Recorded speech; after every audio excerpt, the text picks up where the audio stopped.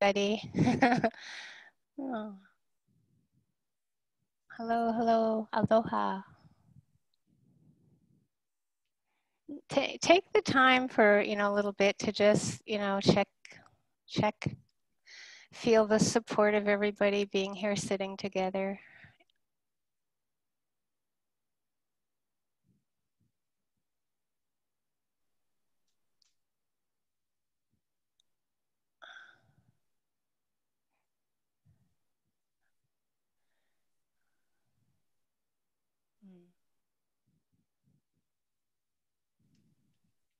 Hmm. This is great. I must say, this is my favorite part when I get to see everybody. Oh, it's just so magnificent to just suddenly see each other,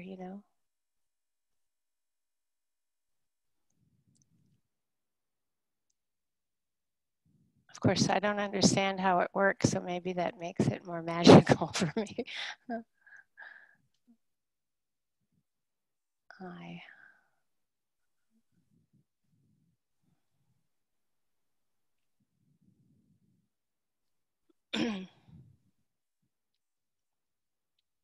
Just getting the Facebook feed going over here. 3. Okay.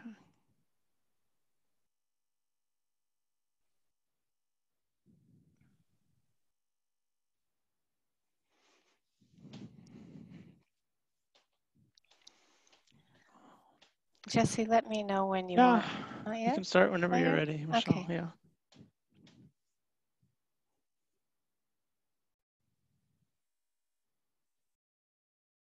Well, checking in with your Zoom posture. And just notice how your attention can start to connect with the top of your head, and just notice your posture very lightly, just going down through your body posture, feeling the connection of your sit bones on whatever you're sitting on, your feet, your hands.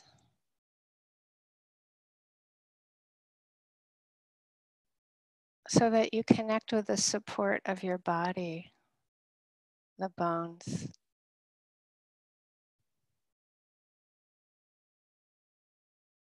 the cells in your body.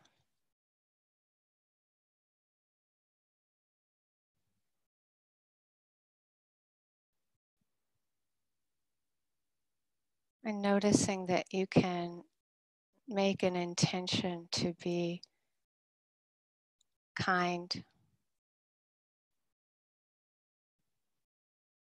or caring, tender with whatever appears during your sitting in your mind, body, heart.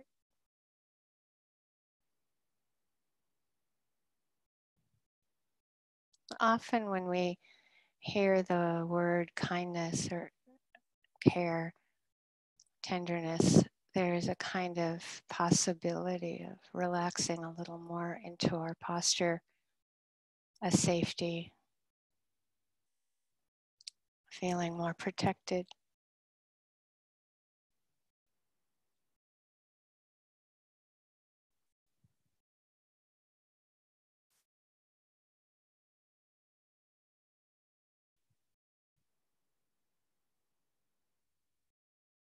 And the question, what is attention?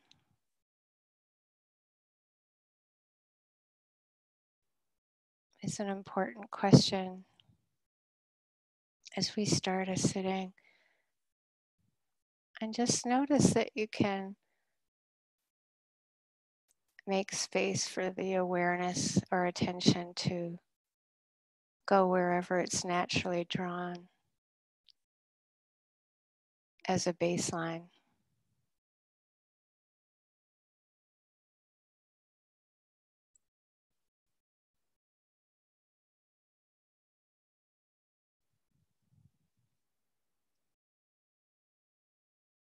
Notice if the attention lands for a while or shifts quickly from one sound or body sensation, thought to another.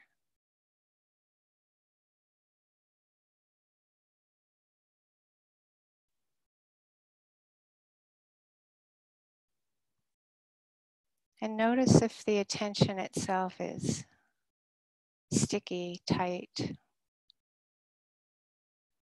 chained to anything, or if you notice there's a kind of flexibility.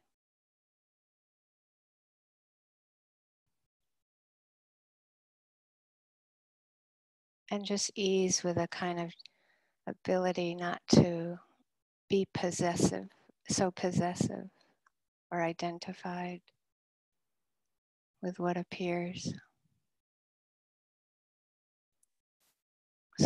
So beginning with that sense of everything that appears is like a cloud passing through the sky.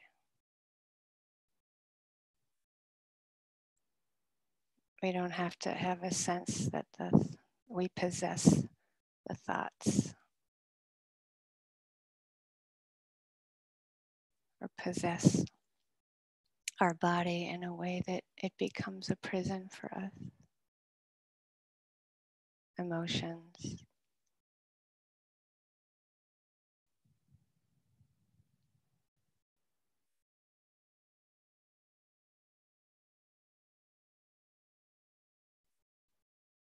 And having that deep understanding that experience itself can't yield a permanent satisfaction that we're kind of waiting for.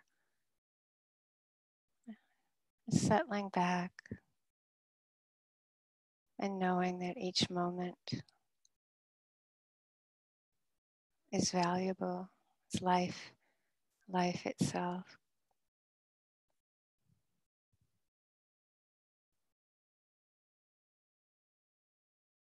Not to have this idea that one experience is better than another. So we have again that ability to allow, have space for boredom, happiness, joy, sorrow, unpleasant, pleasant, neutral.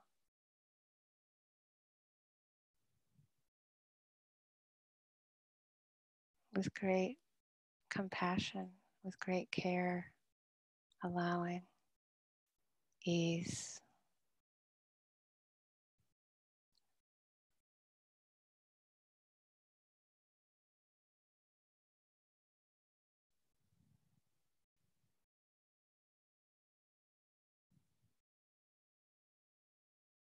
Dropping the attention a little bit more into the non-conceptual, if you can. For example, receiving sounds just as they're happening.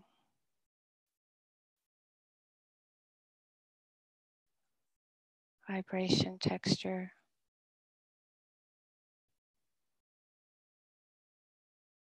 Noticing them change, disappear.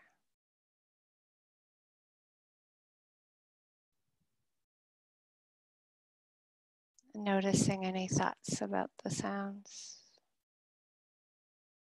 If you can,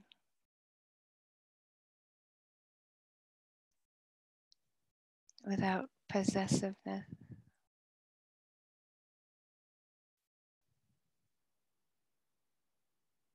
Finding that ease of not identifying with them.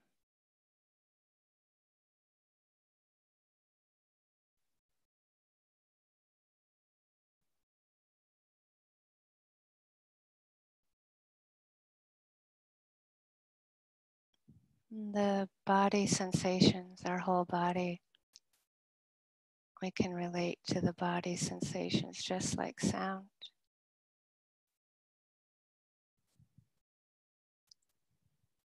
This symphony, vast universe of aliveness.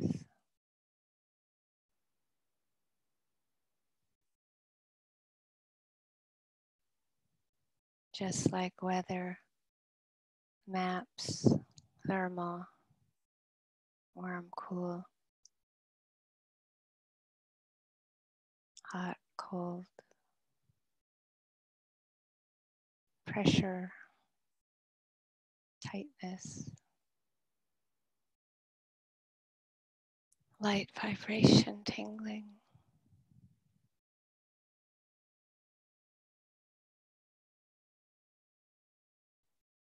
Hard, rough, smooth, soft, flowing, stuck,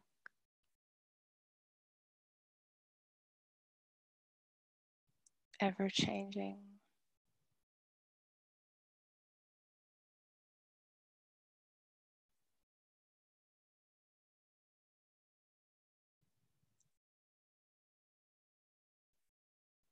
Sometimes shifting into that, allowing that emerging of whatever's appearing wordlessly, gently, tenderly.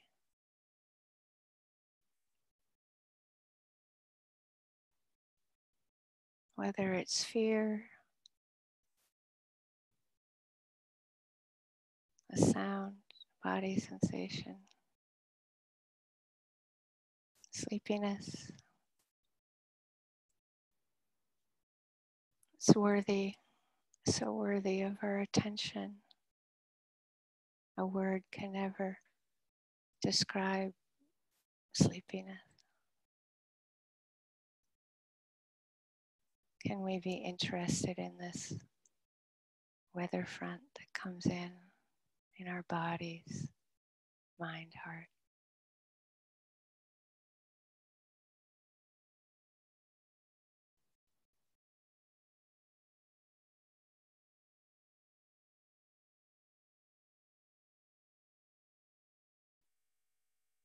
Sometimes, if we can, shifting to that, from receiving to that quiet abiding with.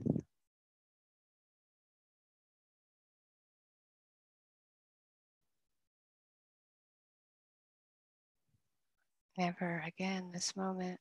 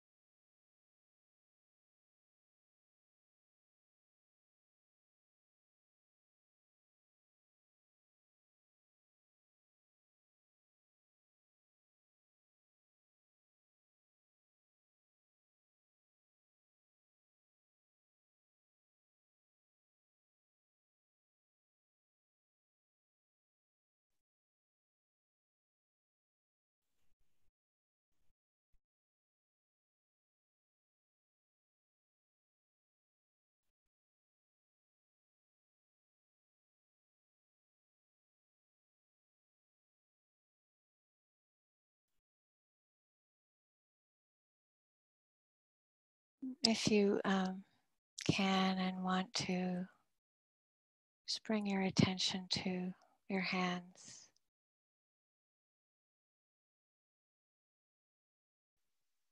Notice the sensations there.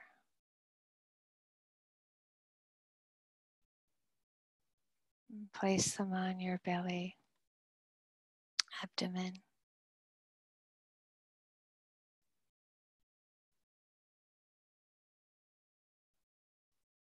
And just receive the life of your breath.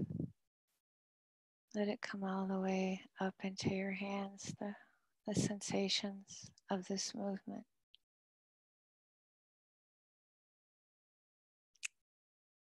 This is something we all share together, all beings.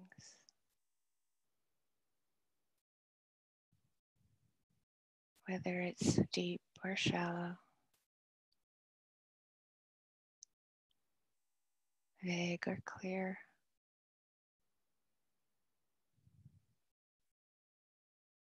tight or soft, hard, smooth.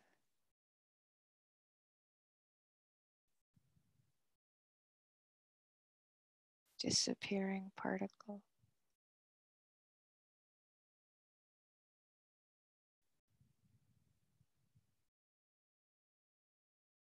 Seeing if you can care about this life of the breath that we depend on so deeply.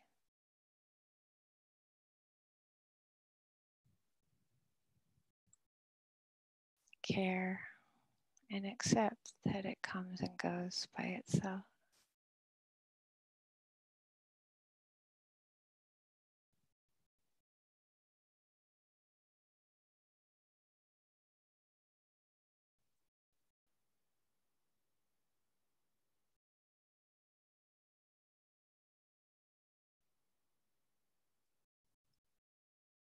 Finding the ease and peace that's there.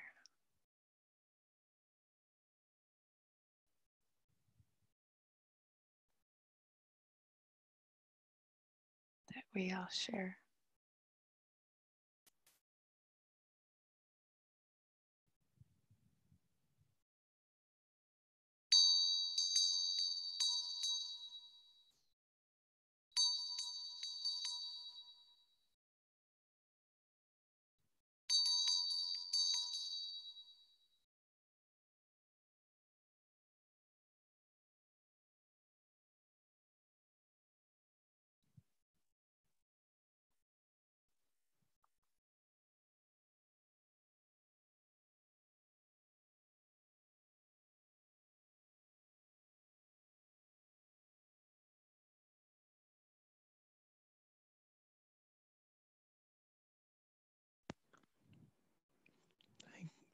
Thank you, Michele.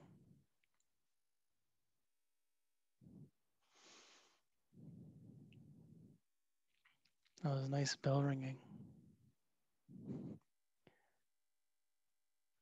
Just want to take a quick look at everyone over here.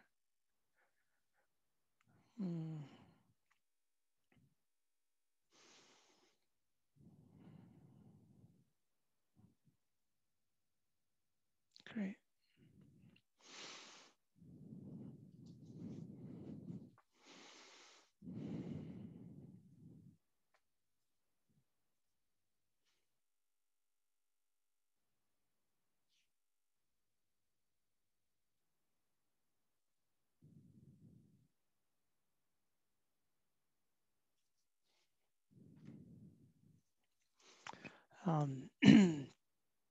So I thought I'd just offer a little reflection today from something I've been reading.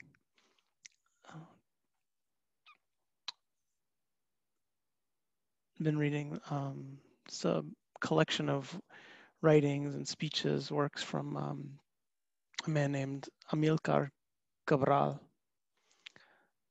who was a revolutionary anti-colonial organizer in what's now Guinea-Bissau.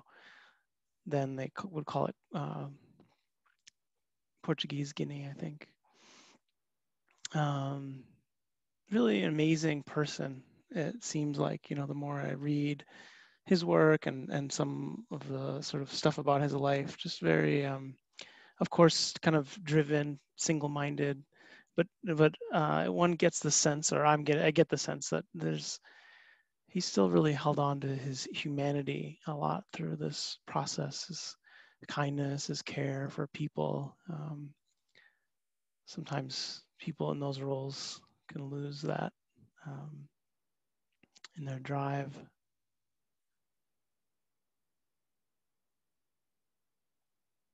He talk about things like the need for unity, amongst his the people in his country in this effort, and he talk about it as if he said, if you come upon a woman with a huge basket on her head, you know that it's full of fruit and she's headed to the market, and you look inside the basket and there's papayas and there's bananas and there's guavas and there's mangoes.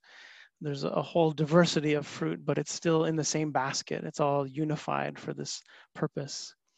Um, Metaphors like that I think are very kind of joyous, still very beautiful and meaningful. This question of, does unity mean that we have to lose all of our independent qualities? Or is there a way to have unification with also aliveness and diversity? It reminds me a lot of how I think we relate to the questions of concentration and mindfulness, the relationship between those things. That this talk is not about that metaphor, it's about cooking rice. He says in it somewhere, he's talking about why they decided to engage in this effort. And he says, you look at the world and there's all kinds of problems. There's all, anywhere you look, there's suffering, there's injustice. But we have a phrase, a saying in Guinea, the um, rice doesn't cook outside the pot, right? You cook rice inside the pot. So that we start with ourselves, we start with our own communities, our own places, and do that work there.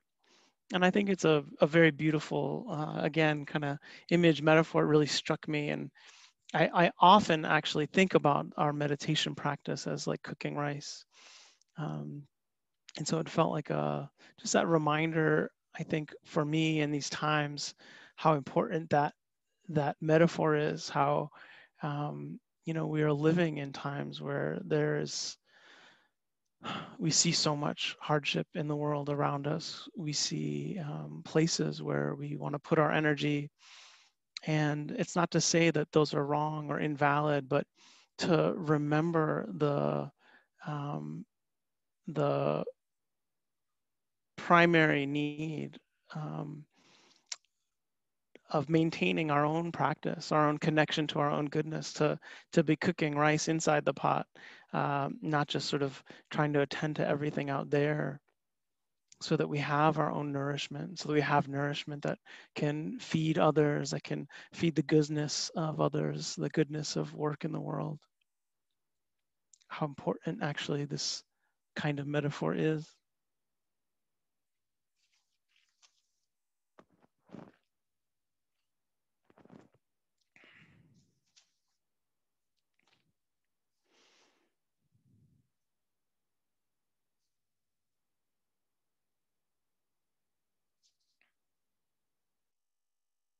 And I think it is important too to, even before we get into that question of what is this pot? What is the metaphor of the pot in which we're cooking the rice, and what does this process look like, to know that of course there are external factors, right? That the rice might cook inside the pot, but the fire is outside the pot, right? The intensity, the the the activating forces often can be outside of us, right? Of what is motivating us, what is driving um, our meditation practice, our impulses towards the cultivation of goodness, the purification of our own hearts. We really, of course, recognize there's pain in the world. There's anguish, there's injustice, there is a lot of fire, right? Literally, metaphorically. There's hardship just interpersonally in our lives, right? The people we know, our families, our friends, our communities. There's tension, there's burning, there's conflict, right? Um, we recognize that, right? It's like, oh, we want to make the world a better place, but it's so hard to even make our families sane. It's so hard to even have our workplaces feel like they're safe or supportive of the conditions that we want, the communities we live in. And then, of course, the fire in our own hearts, our own minds, the anguish of addiction, of hatred, of confusion, of longing, of worry, of restlessness, anxiety. There's these fires in our own minds, our own bodies. The Buddha would speak of this, the world is on fire. How do we orient towards that? How do we make use of this fire? How do we not turn away from it? How do we not stoke it? How do we use the intensity of that, the heat of that, uh, to purify the mind, heart, to cultivate the beautiful qualities?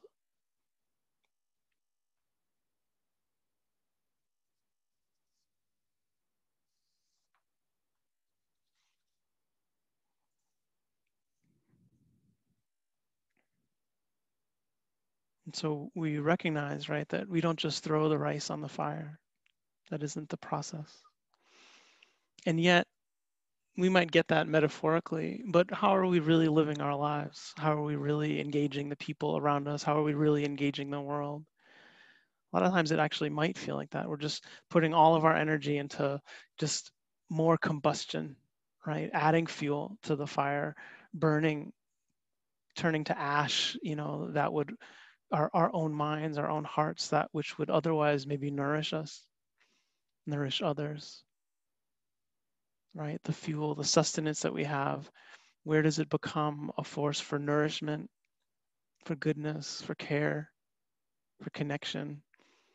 Where does it just fuel the fires? Where does it get burnt? Where do we burn ourselves up in this response? And so this idea that no, we have to have some container, some pot, some kind of vehicle to gather what would the potential nourishment, to put it on these flames, to receive the fire, but in a way that disperses the heat, disperses the intensity, but also contains it, right? This sort of actually very powerful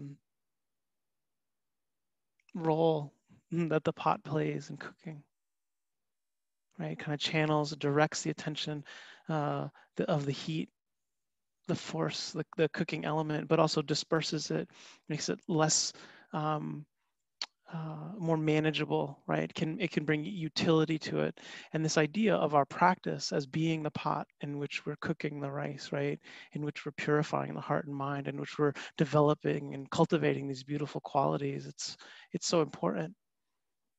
Where are we developing and committing to the seclusion of our practice every day, right? Where do we recognize that this process requires a container, right? We can't just be putting ourselves in the flames all the time, that we need the seclusion of practice, the container of that seclusion, to be able to deal with the intensity, right? To gather the voltage, the fire, the heat, the intensity of the flames, inner and outer, to be able to gather that energy, gather that attention in a way that is actually fruitful, that's bearing fruit. It's not burning us, not burning the world.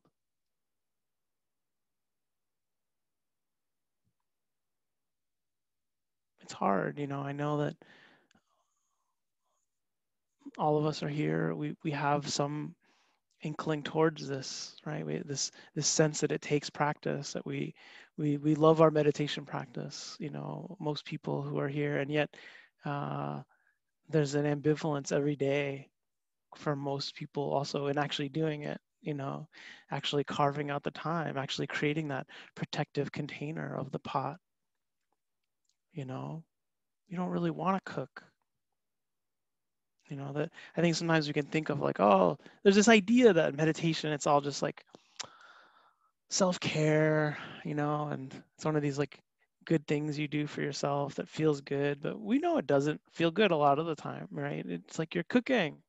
And it's like it's intense. There's this heat, it's dark, you're cooking. It's like, oh, you'd rather just be like doing other stuff, but there's that renunciation quality, right? This isn't just like, oh, not doing the things you don't want to do, but it's also not doing the things you do want to do, right? The sense of where are you creating the boundary of this container for some period of time every day, whether it's, 10 minutes, 20 minutes, an hour, more than that it takes a boundary. It takes saying no. And it takes saying no to forces that would otherwise be compelling us to do things that we don't want to do. But also it takes saying no to ourselves of the things we would rather be doing, and that might also bring more joy and more pleasure in the moment. Right? There is that sense of renunciation, of seclusion, of like, okay, no, we're going to do this. We're going to take the time to cook, to sit there in the heat of whatever we've cultivated in the heart and mind and body since the last time we sat, willing to sit in the fire or not. If you're an experienced yogi, yeah, for at some point once you finally sit down, there will be that sense of like, okay, relief, the sense of why you're doing this. It doesn't make it easy, doesn't mean that which arises is going to be pleasant or easy to work with, but we get reminded of why we do it. Right? This reminder, very innate, intuitive. You don't need to be reminded intellectually or metaphorically, even, right? That, oh, right, we cook the rice inside the pot and sit here simmering with all the jumble, all that's in there. How important when we're sitting, this dance between concentration and mindfulness. Where do we firm up the pot, right? Create a little bit of sense of like, oh, we're not just going to go everywhere with the attention. We're going to contain the awareness a little bit in some direction, right? To make it manageable, to be able to channel the intensity of awareness, of mental experience, to be able to observe in a way that feels fruitful, feels productive, not just sitting and thinking about whatever we think about.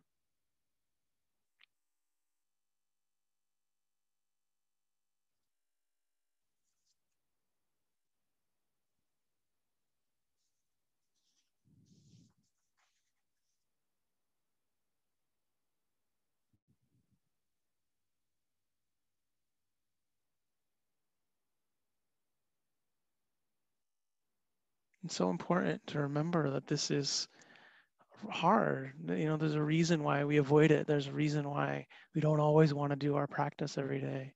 Why it takes commitment, determination, some diligence, some discipline. These sort of intense words, but you sit in the fire and you see why. But it's also why we don't just cook rice in a pot over the fire, right? That you need water. You need something cooling. You need something that disperses the heat even more. That's refreshing, that's rejuvenating. Many of you have heard stories about Sayadaw U Pandita, or maybe you've sat with him, Stephen and Michelle's teacher for many years.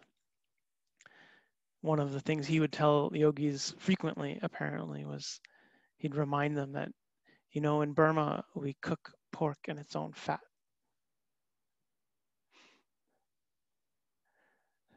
That was his metaphor for Vipassana practice. And so, that's a little bit of a little more intense kind of metaphor than maybe rice cooking. But even, uh, my grandmother, she was from Ecuador. They would cook pork in its own fat also, but you would always add water, right? Chop it up, and you actually needed to add a ton of water to it to get it going, to boil it down, to soften it, to cool it down so that it wouldn't burn. If you just, and maybe say it, I wasn't a trained cook either. I don't know really how they do it in Burma. Chances are, if you just throw the pork into the pan, it's going to burn. You actually need this other agent, to slow the process down, to make it, um, to make the heat able to penetrate, in a different way. So similarly with rice, you're cooking and you need water, you need more water than rice. Not so much more, the my grandmother always, it's like if you're going to do a cup of rice, you want like a cup and a half of water. Some people do 2 cups of water. It's too much water. You can do that with your practice. You think it's all just love and love and love, and it's like, it is love. It is love. We need that. But it needs to be balanced, right? With the heat, with the cooking.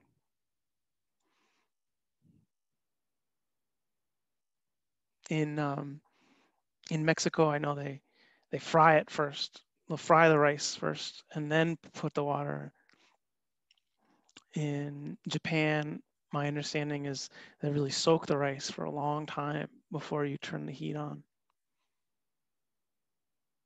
The sense of, my abuela, she would, put the rice in the water, and you boil the water first really hot, and then once it's boiled, you throw the rice in, salt, oil, and then you turn it down to a very low simmer. And that seems to be true for, most roast rice cooking traditions. There's times of like intense heat, but those are usually short times. Mostly you need just like a slow simmer, right? This sort of the slow, low intensity, but cooking, you know, cooking, but not burning, not scalding, not hurting yourself with your practice. The sense of like, yeah, it takes energy to, okay, the discipline and okay, you're going to sit, you sit down on the cushion, you're trying to bring the attention to something. And yes, we all know it takes energy, it takes some vigor, it takes some force, some willpower to get that going. But that most of the time, actually, it's like once that's going, it's like, okay, you slow down, you're very careful about the voltage, about the intensity, the fire that you're bringing to it. You actually want to simmer in your practice, keep it gentle, keep it cool, keep it warm, have this balance, not too hot, but it's like the water has to really penetrate the rice and cook it slowly. And then almost all these traditions also, you have to, once it's done, once you simmer, you let it rest, you let it, you turn off the heat, you just let it kind of hang out and radiate. So that also in our practice, a sense of, okay, maybe there's some more intense heat, but a long time of just simmering, and then a long time of just resting. These places in our practice where you don't need to add intensity, you don't need to add heat, you don't need to add anything, where you really feel like, oh, the mindfulness is there, the concentration is there, the equanimity is there, the loving kindness is there. These places where we can get to where it really feels like the attention is in balance. We're not forcing, we're not needing to make anything happen. There's just this abiding in the heat, in the process that's been generating. It's so powerful, this process.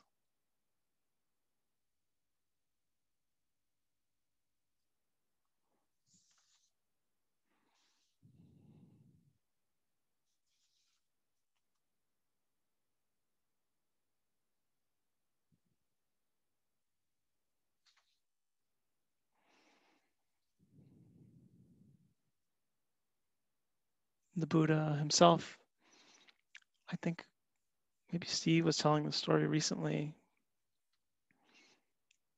went for on his ambitiousness to get liberated, spent many years, doing very extreme practices of, um, you know, incredible restraint of the mind and body, and even to the degree of, standing in very difficult postures for very long periods of time, and starving himself. They said he would eat 1 grain of rice a day. These extreme, the sense that you had to crush the mind and crush the body to get liberated was part of a common practice and understanding and viewpoint and way of practicing in that time.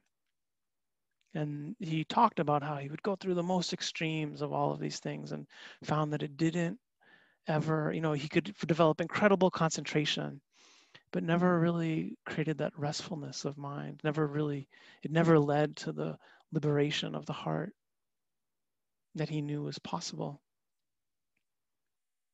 And one time, out of just exhaustion and despair, this young woman found him depleted and, almost dead, skeletal, and she would bring her some rice porridge as an offering to the spirits on the altar in her area every day. And so instead, she decided to give this rice gruel offering to the Buddha, and he accepted it and slowly began to gather his strength again.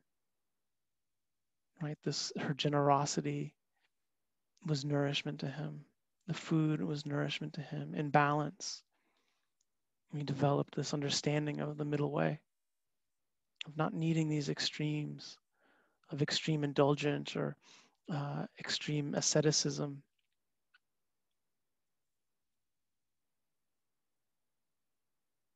This rice porridge has a very powerful literal and symbolic meaning in our lineage, our practice. Understanding, it's like we have to cook the rice every day. If we're going to give people this nourishment from our own hearts and minds, if we're going to be able to nourish ourselves, we have to keep making it. We have to keep producing it. There's no, I know many of us don't cook every day anymore, right? Even COVID times now, some people cooking more, some people take out more. You can't take out this rice. You have to cook it. There's no other way, in this sense of like, oh, wow, the more rice you cook, the more you can feed yourself, the more you can feed others. How beautiful that is.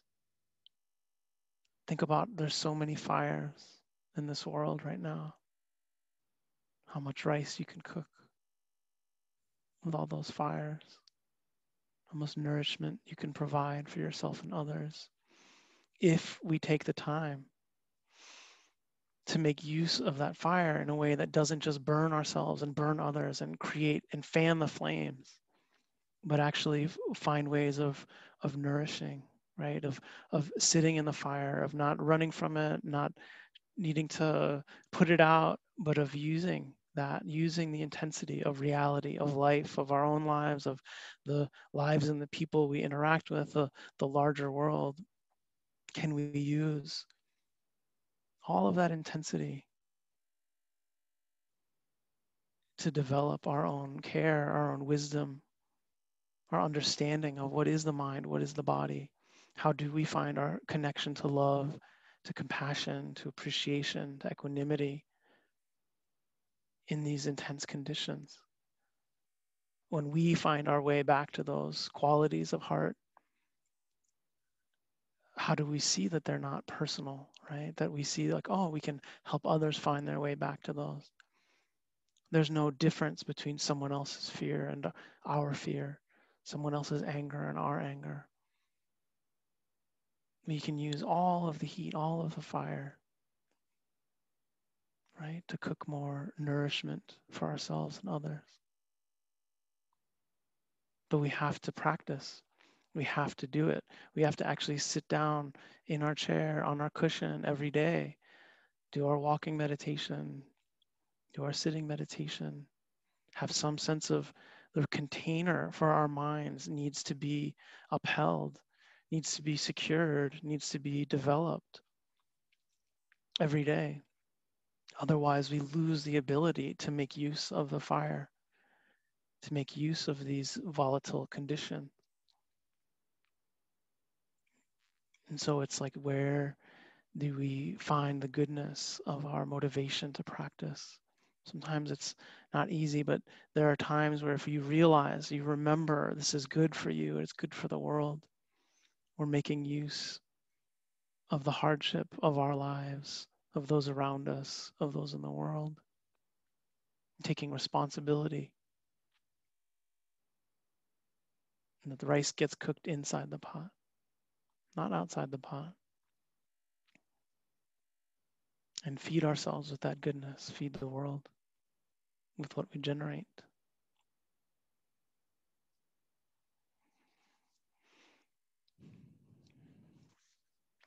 So I think that's it for now. Mm. And Michele and I will take a little time today for questions.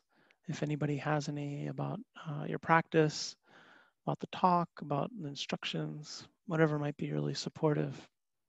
We know it's an intense time, it's a powerful time, and we want to make sure that everyone has the tools they need, the pot you need to cook your rice in a good way. So Michele, you can unmute there, and if anyone has a question, you can go to the little side there on the right. If you click on the participants, there should be a little button under more to raise your blue hand. We're happy to take any questions you might have.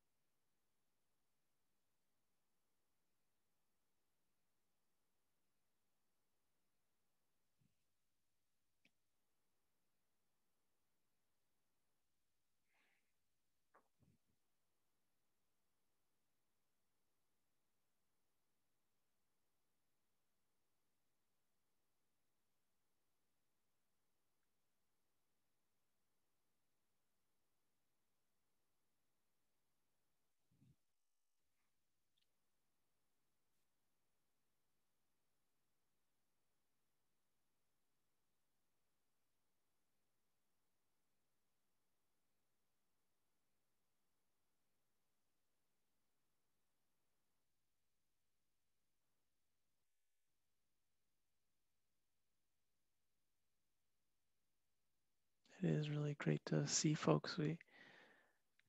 First of all, we don't need to take questions anyway, so we don't need to. We won't wait all afternoon, but it is amazing. One thing I noticed, we just had this 10-day retreat, online retreat last week, and it's wonderful to see a bunch of those folks here again.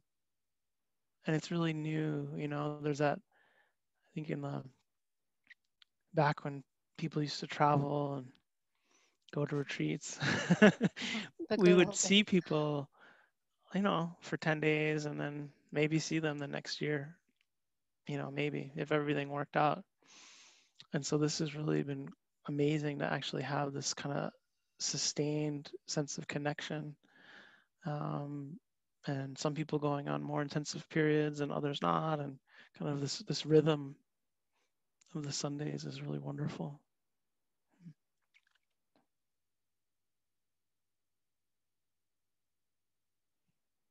Maybe they all want your grandmother's recipe for rice.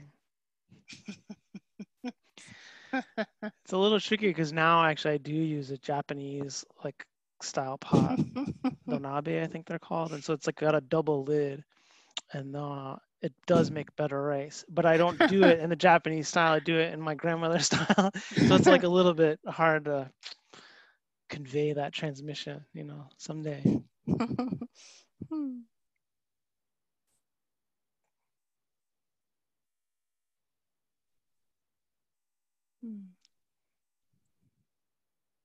Well, everybody's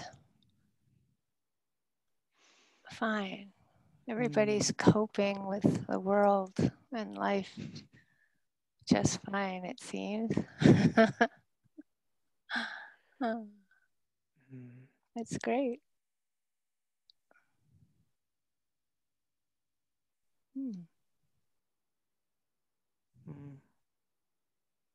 Oh, well, all right, here we go. There is a question. Vanessa, are you there? Yes. Hi.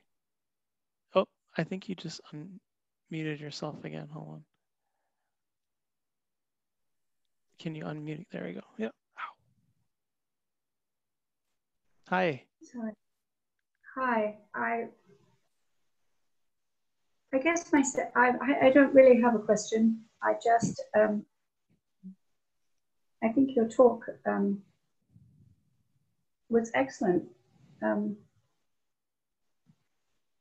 I just can't let it pass that we're all fine because I'm not. I mean, I am fine. I am absolutely fine in many ways. I'm blessed, but the state of the world and the beings in it is just so uncomfortable right now. I feel, and perhaps others share this with me, we're sort of like the Australians say, gobsmacked. You know, I mean, what is there to say? What is there to say? Because it's just so disturbing what's happening in the world in every respect.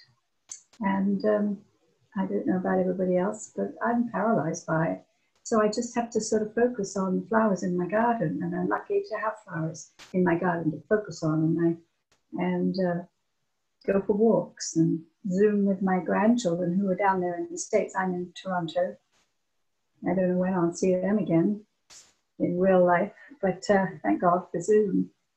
So I just really I don't have a question because all we can do is practice, but I just sort of wanted to share that sense of paralysis almost. And with winter coming, and our numbers up here in Toronto are not as bad as down in the States, but they're rising rapidly at the moment in Toronto. And it just feels such a weight, such a weight. So I'm just fortunate that I can Zoom around the world, and there's so much to being offered out there in terms of Dharma, and it's I'm very grateful for that. I really don't have a question. No, thank you. I think it's important to voice because I think that does feel like it's more that kind of silence. You know, for many folks, and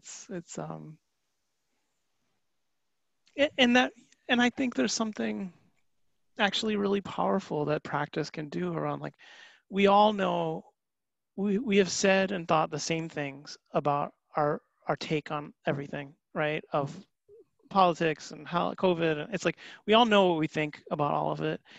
And there's some degree to which it's like it's good to have our analysis and to know and to read and to be involved and trying to help. And there is something, I think, sometimes after sitting where you just know that you can just to sit in it, to sit in the confusion or paralysis or pain or whatever, however you would name it or not even name it, that there is something very powerful actually about just being in it. And sometimes it is important to name. So thank you for that. And yeah, it is quite a time.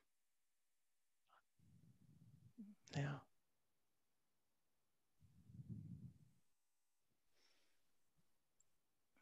Yeah, I do want to just also thank you. I think that silence that was happening was actually full. It was important. The silence was important, but also I kind of teased everybody a little bit, like, okay, is everyone fine? Because I know, I know we all know what you said is true, and it's. I have an 82-year-old woman who was a neighbor from my childhood that I think she texted me yesterday that I need to seek solace every day now. And I think that's what you said, you know, that you're finding ways to find refuge and solace and beauty. And I as a response to the paralysis, I think that I have other people who'll write me and say they have felt frozen since the pandemic started, you know, just like frozen in time.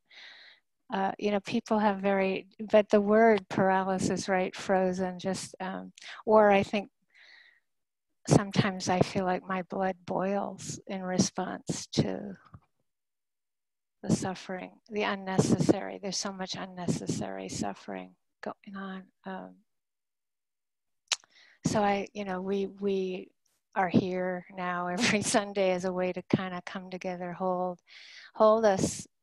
That's the rice pot, right? The container to keep practicing. Particularly, I think we all need so much compassion and equanimity. It's just those two wings of the bird. We need caring about the pain. That pleasant feeling of caring about the pain is like going to see a beautiful flower. You know, that beautiful quality of mind that can care about pain inwardly and outwardly, and the equanimity where there's that deep understanding of karma. So we're all living this karma together. We're living karma out together, and we really need to keep creating refuge inwardly and outwardly. And I feel us all doing that. You know, that's the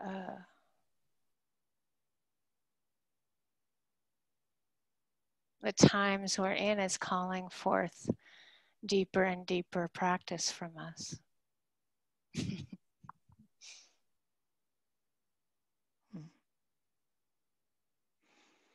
I'll just take one more, maybe then from Molly here. Are you there? Yeah. Hi. Hi. The retreat was so perfectly powerful for me to have that kind of sustained 10 days of feeling the teachings and the connection with everyone. And generally in my life, I don't go to guided meditations when I'm not in retreat. I sit on my own, and I have been really wanting more of your voices. Like in the morning, I've kept the 5 a.m. wake up, and I want Darine. Like I want that sense of getting up and crawling into the warmth of the connectedness. So I'm really grateful for the flight chance, because it's so, it doesn't have to be, immediate now. I can still get it from that. It's just been so wonderful. I am called to sit on my own and see what happens with all the instruction that's been given, and see how to allow awareness to go where it will. And as you said one thing today that was like, oh, thank you. That idea of like, how much concentration, how much letting the mind go where it will, and not wanting to get too busy with it. I'm so grateful for the guidance because I don't have to be that person doing that. Anyway, that's where my practice is at right now. I'm still doing multiple long sittings in a day as I go into the world, and I don't think I'm going to be able to continue that forever and ever, but maybe. But right now the issue is how much training wheels after a retreat, and how much is it okay to keep using the resources? Yeah, for sure. That's great. Michele, do you want to start or? No? Yeah, I mean, I just think that sense of like, you're thirsty for it and it works, and you're sitting, multiple times a day, and it's like with that, I wouldn't second guess it. It's like we get it. That's why we're trying to record more and have more available. And, it's like just to understand that it can be of a support. So it's like, I think the last thing anyone really needs right now is like more judgment about like the fine tuning of their practice or whatever. It's like, do it works, do what helps. And I think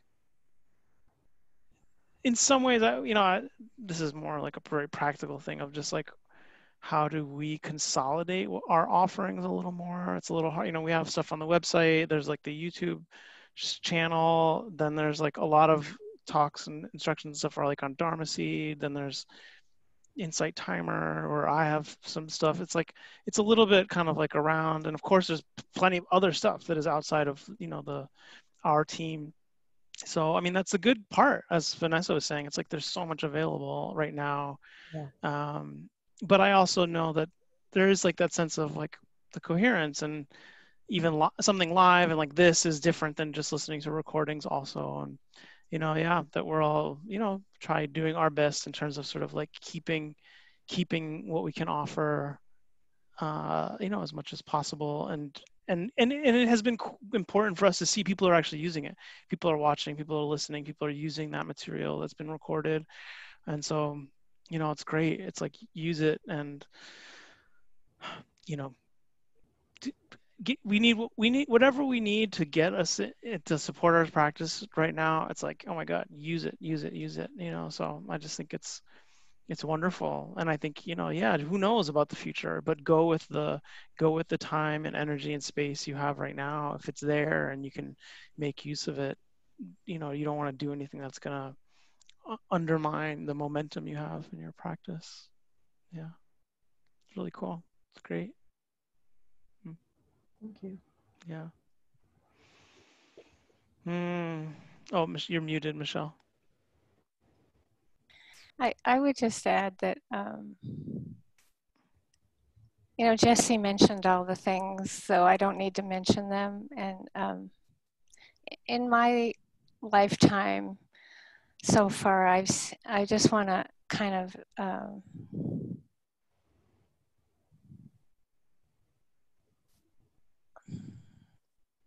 agree with Jesse, but kind of even encourage you to go with where the energy is.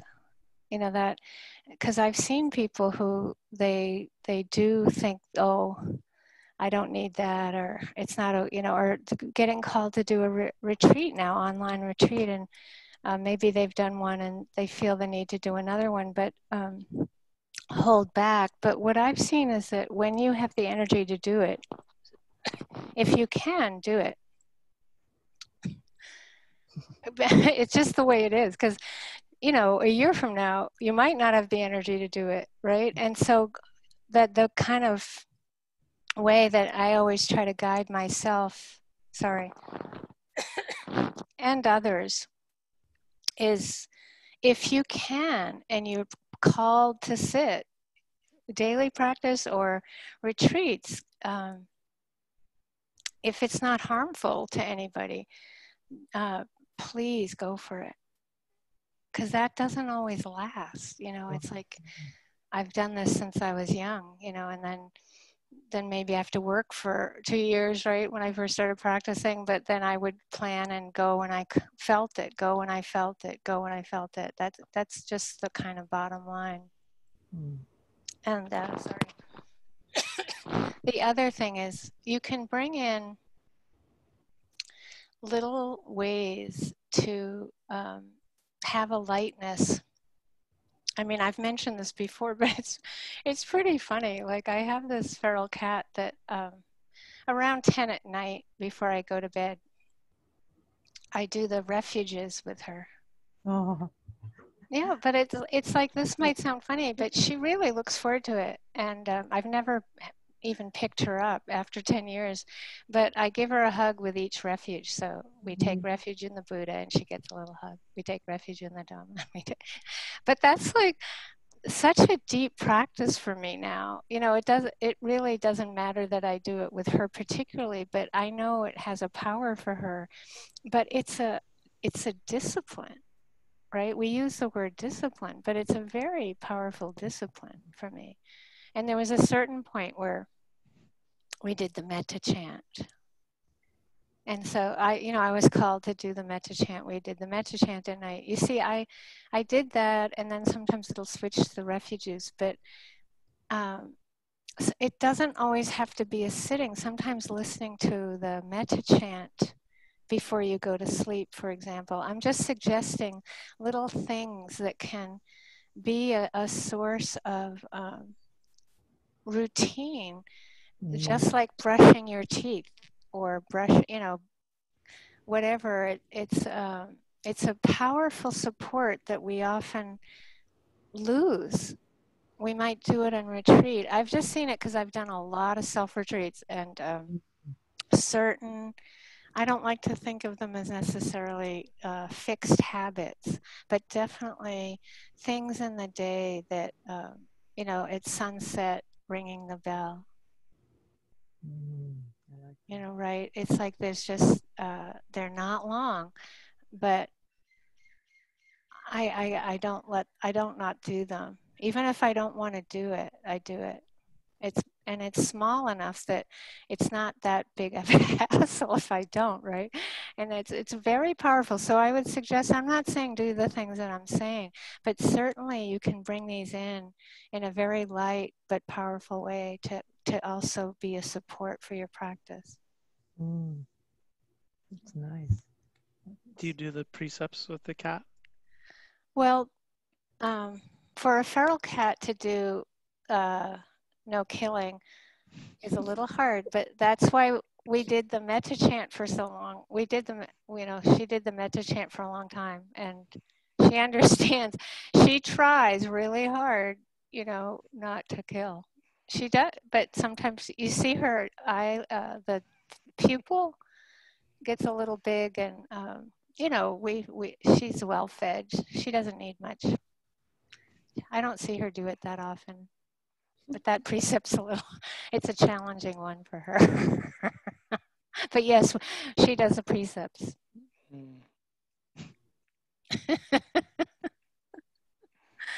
Yeah, not telling lies is really easy for her. I wonder about acharya. Simple, no problem. Yeah, all the others are easy for her. Yeah. Michele, do you think we have time for another question? Yeah, just Zoe one more, and then we'll stop. Yeah. Let's see. Zoe, you there? Oh, yeah. So this is just going back to, can you hear me? You were talking about earlier, and about, you said living out our karma, and I was wondering if you could just say more about that and how to be in these times. When you asked the question, are we all happy and settled? Friday felt really dark after getting the news of Ruth Bader Ginsburg's death and what that might mean for our country going forward. So anything you can say to inspire. Michele, you started. You said I think the karma thing. Yeah, well, the hard part about teaching about equanimity in the Brahma Vihara sense is that kamasaka is the traditional phrase that comes with equanimity. That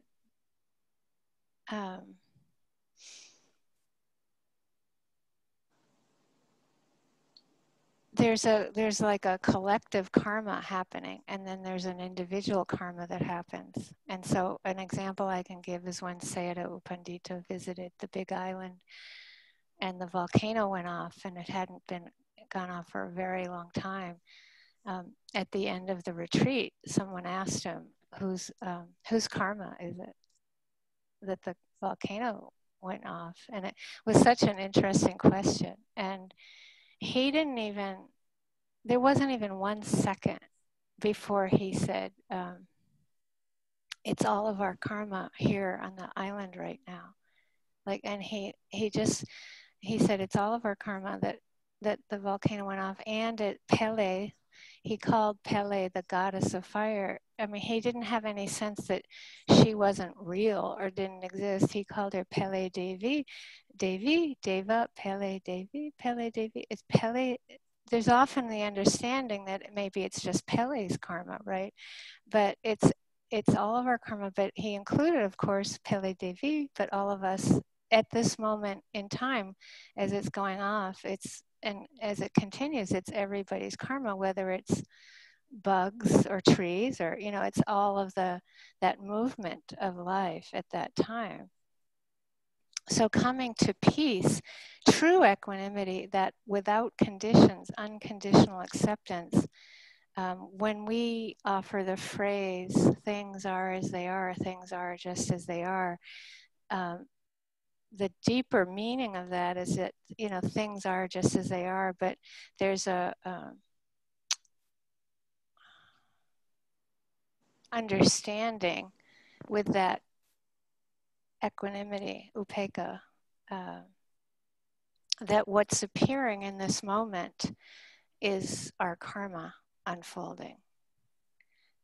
So really, in other words, you take responsibility for taking birth at this time. That we all share this responsibility, which I find supportive, not negative. But those of us that are trying to get, be as kind and aware and awake and liberated and all that through this time, there's a certain karma to that. It's like, and there's a certain karma for those who aren't interested in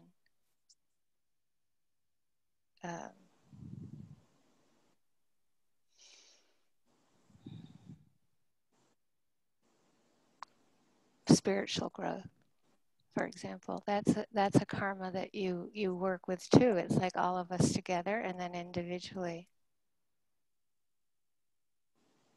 I thought it was quite an amazing day that Ruth decided to go. Mm-hmm. The Jewish New Year. I mean, it was an amazing day to pass. I mean, Jesse, I'm sure you have more to say about it, but I think it's very important to understand that, the Buddha taught that things are just as they are, and things are coming and going by themselves, and that there's that peace in that. But we also have to understand that whatever we're living out in the moment is a kind of fruit from past action that could be from 400 years ago or 2 seconds ago.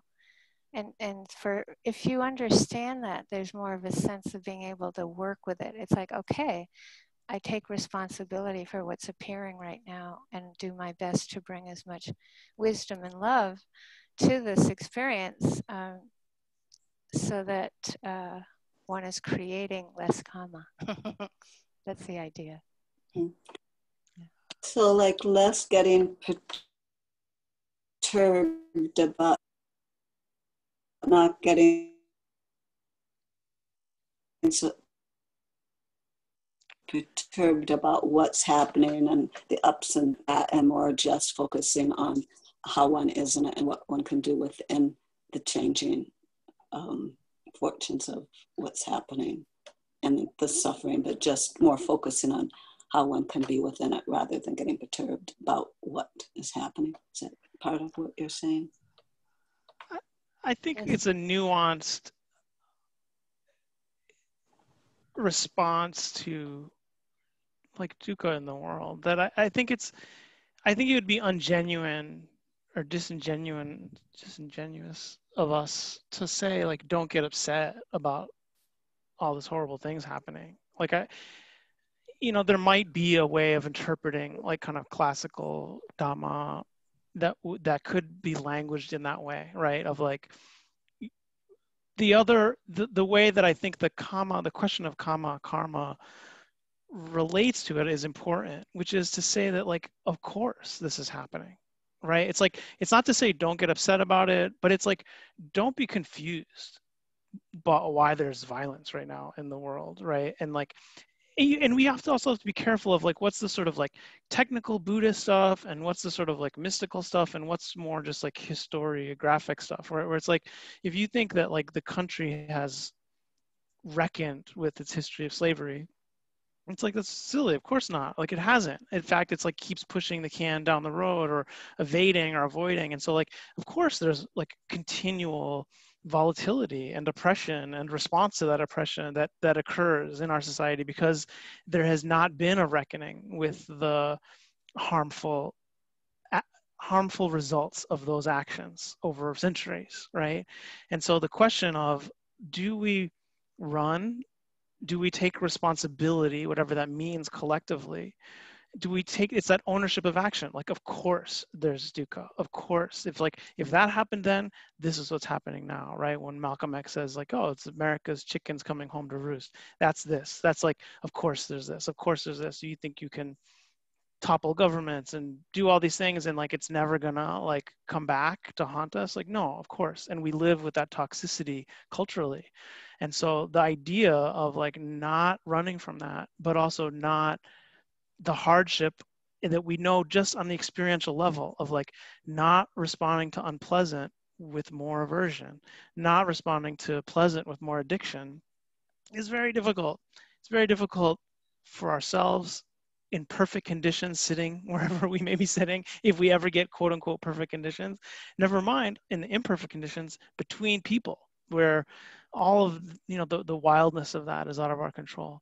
So it's like this sense of like, yeah, well, where do we have social processes and collective processes that are trying to do some of that on a more collective level, right? Of not running from pain, but trying to attend to it in a way that doesn't create more of it, but also stops the perpetuation of it. There are all kinds of questions about like where we may or may not get involved, and there are individual dimensions to that. And so like there are ways in which this individual practice of taking responsibility for harm we've caused that we remember, or understanding that whatever is happening now, no matter what it is, whether we remember why or can trace it back, is definitely the result of past action. That's just, everything now is conditioned on some previous moment. And so the question is never, oh, well, why is this, is there a reason this is happening? It's never about some abstract reason or like a future reason that it's meant to be. It's always happening because the last thing just happened and the thing before that happened. And so it's like, there's nothing mystical about that. That's like very clear. And we watch that unfolding and we develop that as much as we can, understanding that it's very hard and there's going to be volatility. And so then we have the volatility. Where do we have boundaries with, okay, our rage, our anger, our grief? Do we hold some restraint around where that takes place in terms of language, where that takes place in terms of physical actions, so that there are degrees of where we're generating more karma and the places where we're reconciling it and trying to sort of actually take responsibility for our own heart's response to what's happening in the world? Feel the volatility, feel the fire, feel the voltage, but actually use it and to generate more understanding, more compassion, more care. And it's really hard. And what are the collective ways of doing that are not always clear, but that this is a not just metaphorical of like how we're doing it individually. I can see the difference with how I respond to, say, COVID and the stuff, how I respond to COVID and the suffering it's created. There's compassion for the suffering, but there's not anger. But when I hear about whichever senator it was who swore he would not push through nominations before the new president, going back on his word. I can see the aversion that's added to the unpleasant of hearing that, or the distress of hearing that. There's definite aversion that's added. So that's the piece that I guess one can work with. The aversion, if that's what comes up, then you work with, like, I think that this is kind of why it's such a good time to practice, because if you think you're over, you don't have any more aversion, you don't have any more fear, you're probably getting a little test here, because this is a time where there's more fear arising, there's more anger arising, and like Jessie says, grief, whatever it is, it's like this doesn't mean that you're not working with the karma well. It means that this is the karma, and we need to work with the anger, well. It's not that the anger shouldn't appear or the fear shouldn't appear. It's that we get a better relationship with it. I had some guy really scam me so well during the retreat. Like, I was vulnerable because of something that was happening with my own Medicare, Social Security. And he had a line that kind of hooked me. And when I realized it was a scam, I really told this guy off. I mean, I was just like, you should be so ashamed of yourself. That was a nice thing that I said. I mean, I was just like, this is not okay on any level. I don't care how, if you need money, there must be another way than this, but it's like, just like, that's just one example of many examples in a day where, of course, we get upset at certain things. This is what Jessie, this is so important, Zoe. It's a misinterpretation to think that the times we're living in isn't going to create a cooking pot where we're going to get to see more of our stuff. That's why it's a good practice time.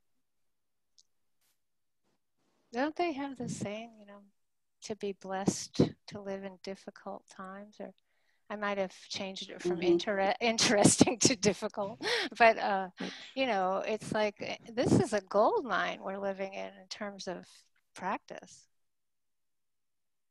It's not, but we don't like it. And there's too many people suffering. That's why we're so upset. Of course, it's not an easy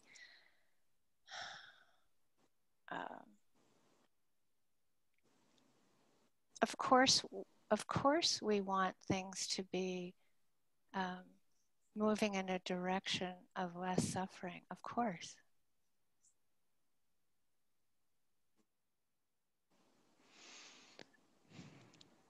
And I do want to say that it's a longer topic that I won't get into now, but I think it's something to be careful about assuming that the spiritual path and progress and mechanics are directly scalable to society transformation. And to just really remember, like, that the Buddha really wasn't teaching people how to change the world, right? He was showing people how to unhook from greed, hatred, and delusion, really much on an individual level, pointing out the social benefits of that, for sure, et cetera. But, like, how do you actually change government policy? How do you do these things? Like, there are places where these tools and approaches aren't designed for that, right? That compassion, equanimity are not actually designed to make change in the world outside of us. And so that there's places where you can see where anger, righteous indignation is like a useful tool to gather people's energy to confront oppression in the world. And so there's like a carefulness of, like, where do you hold society's response to oppression by these standards, and where do you hold them in a different context, in a different light, because they're really working in a different terrain. It's an ongoing question for me that I feel like I really wrestle with and struggle with and don't have a clear answer.